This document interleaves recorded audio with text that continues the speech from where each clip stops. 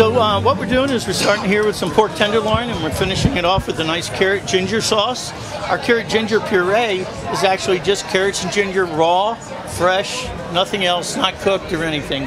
So it's a real nice clean flavor, and we finish that off with a couple of microgreens on top of the pork loin.